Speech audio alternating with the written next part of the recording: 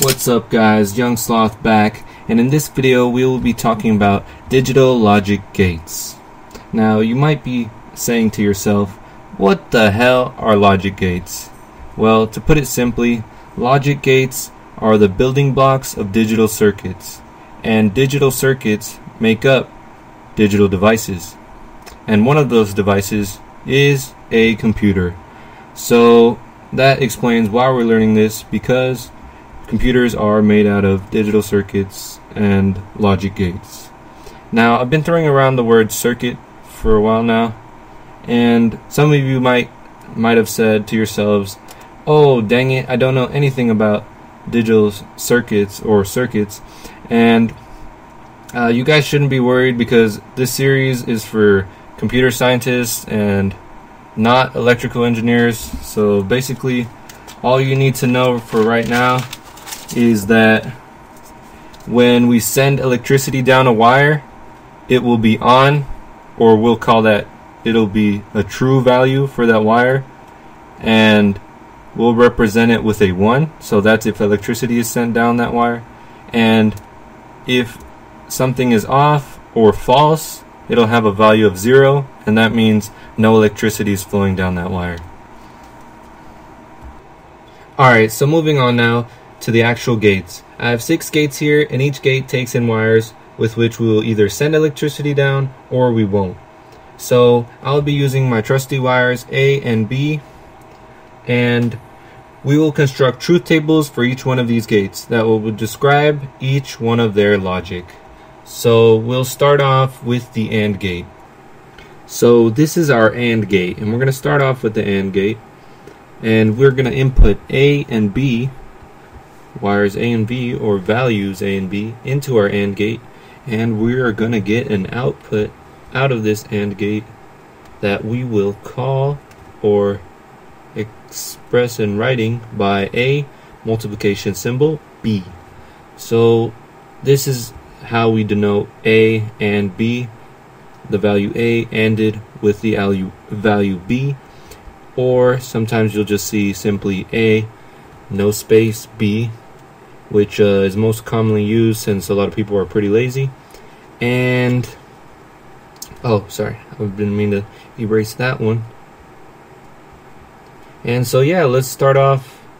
Let's write the characteristic table or the truth table here for this AND gate, and we'll start off by inputting 0 and 0 into this AND gate, so no electricity flowing down either wire. And so we'll write it here, and the AND gate basically will not output a 1, or will output electricity from its output unless it gets 2 values of 1 at its input, or all of its values at its input are 1, or electricity is being sent out from its input on all inputs. That's a little confusing, but you'll see. So given that, 0, 0 will output no electricity, and 0, 1, so if we had a 1 here, will also output no electricity, because all of the inputs we get have to be 1 for the AND gate to output a 1. So 1, 0, as you'd guess, would also be 0, but when the AND gate gets all of its inputs as 1, it will give us a 1. And so yeah, that's the AND gate. It's pretty simple. And let's move on to the other gates. Alright, so next up is the NAND gate. And as you probably would have guessed, the NAND gate is very similar to the AND gate. It is actually the AND gate, the opposite of the AND gate. So the NAND gate is not one of those very common gates, so you don't really need to know it that well. Well, it is a common gate, but then again, it is not a fundamental gate. Anyway, just know the NAND gate. So the NAND gate is the opposite of the AND gate. So let's input A and B into the NAND gate A, NAND, and we'll have an output which will be the opposite of A and B, or the negation of A and B. And we'll go over the NOT gate in a little bit, which is the negation gate, but this is basically denoted by A and B, but with this bar on top of it.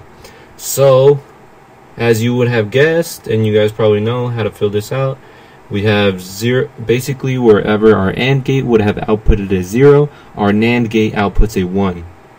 And wherever our AND gate outputted a 1, our NAND gate outputs a false value or a 0. So if we have 0, 0, of course we're going to get a 1. If we have 0, 1, we're going to get a 1. If we have 1, 0, we're going to get a 1. And since the AND gate was true for 1, 1, the NAND gate is false. So that's the NAND gate. Alright, so next up is the NOT gate. And basically the NOT gate is a little bit weird because it only takes in one input, and of course it gives out its output, and the output is written as A with a bar. So whatever was inputted with a bar over it. And basically what the NOT gate does is, from whatever it gets in, it basically gives out the opposite of whatever it takes in. So as you would guess, if we get a 0, we'd output a 1, and if we get a 1, we output a 0. Easy, simple NOT gate. Alright, now moving on to the OR gate.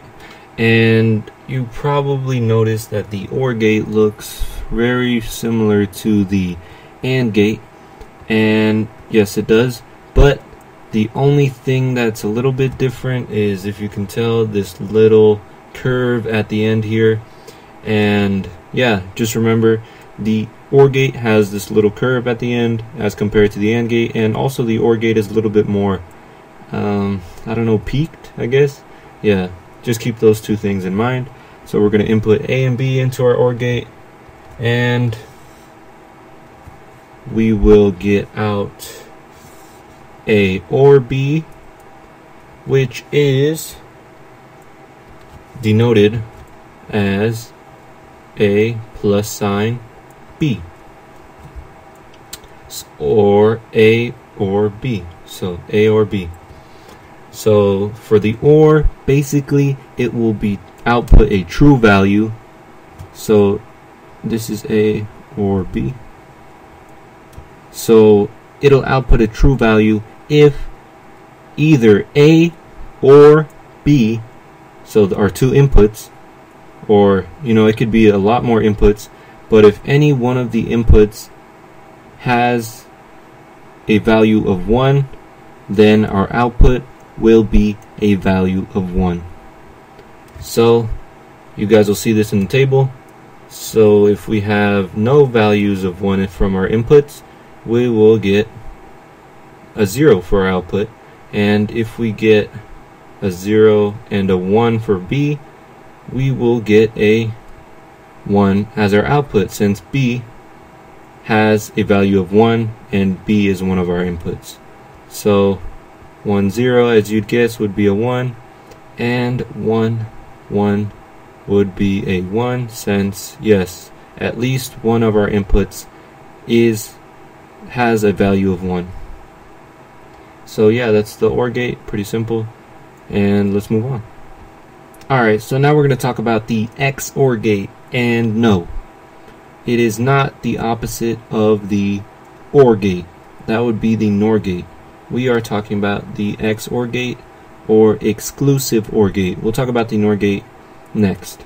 So basically the XOR gate, in the case of two inputs, is exactly the same as the OR gate, except when we get all of our inputs as ones. So when all of our inputs are true. So when all of our inputs are true, in the case of an XOR gate, in the case of an XOR gate for 2 inputs, we will get a false output. So you guys will see this in a minute when we fill out this table, but first let's input our 2 inputs and place our output here. Oops, you guys didn't see that. Let me erase this real quick. So as you would guess, it is exactly the same as I said as the OR gate. So 0 1 0, sorry, probably confused a lot of people. 1 0 1, and the exclusive OR for 2 inputs from that are all true will give us a 0. It wants to have only 1. It wants to exclusively have only 1 1, if that makes sense. Alright, let's move on. Actually, I almost forgot. The way we write A XOR B would be A with the circle plus sign and B. So yeah, this would be XOR the circle with the plus sign in the middle. Alright, the last gate we'll be talking about here is the NOR gate. And yes, the NOR gate is the opposite of the OR gate. So we'll do this one fairly quickly. We'll input A and B, output our output, which will be A NOR B, and A NOR B is written just like the NAND for AND, which would be the regular notation plus the bar over it, signifying that it is the negation of that. So we will just write quickly in here the opposite of what OR would have outputted. So 0 0 and 0. Good. Alright, so just to finish off talking about these gates, just keep in mind that we're going to be using mostly these 3 gates: the AND gate, the NOR gate, why did I draw the arrow like that? The AND gate, the OR gate, and the NOT gate, which are basically the most commonly used gates in an intro class. So thanks guys for tuning in, and I'll see you in the next video.